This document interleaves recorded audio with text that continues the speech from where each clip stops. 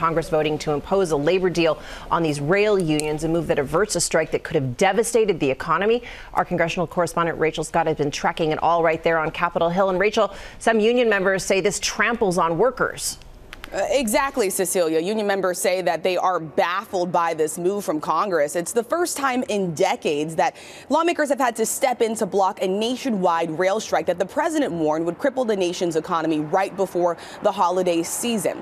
Lawmakers, in a bipartisan vote, approving a measure that would impose a tentative deal that the president helped negotiate earlier this year. Here's what it includes: a $16,000 immediate payout, a 24% pay raise, $5,000 in bonuses, and an additional day of paid personal leave.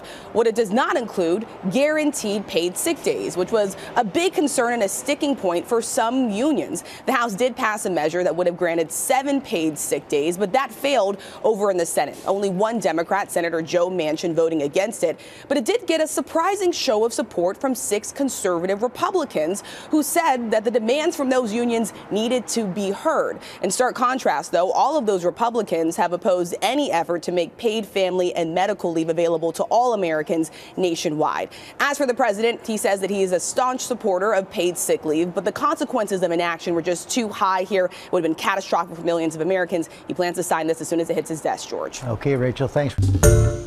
Hi, everyone. George Stephanopoulos here. Thanks for checking out the ABC News YouTube channel. If you'd like to get more videos, show highlights, and watch live event coverage, click on the right over here to subscribe to our channel. And don't forget to download the ABC News app for breaking news alerts. Thanks for watching.